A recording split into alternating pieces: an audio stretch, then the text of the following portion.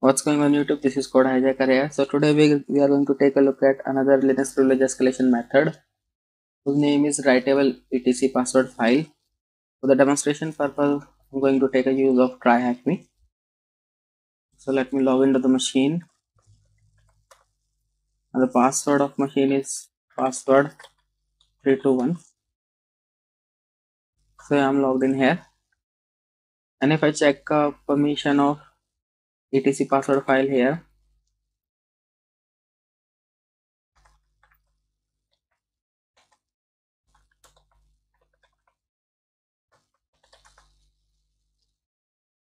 so it's writable by a guest user. Initially it's world readable by every user, but editable by only a root user. Historically, etc password file was used to store user hashes. Here we have a write permission, so we can edit this file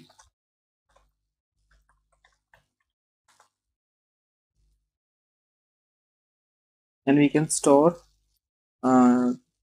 hash of new root user. So let me copy this. In Vim we can copy the line with double Y, and if I go in the end of the line and I type P, then the file will be pasted.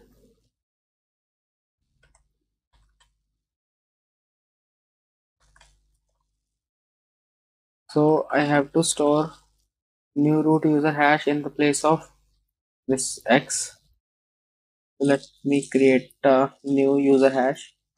Open SSL password -1. New password will be new. Let's copy this hash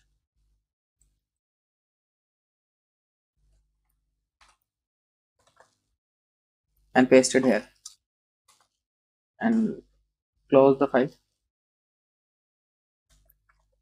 And if I switch to new root and type the new password, that was new. So I'm logged in as a new root, a root user. Sorry, I can verify with the ID command and also who am I now. So thank you and happy hacking.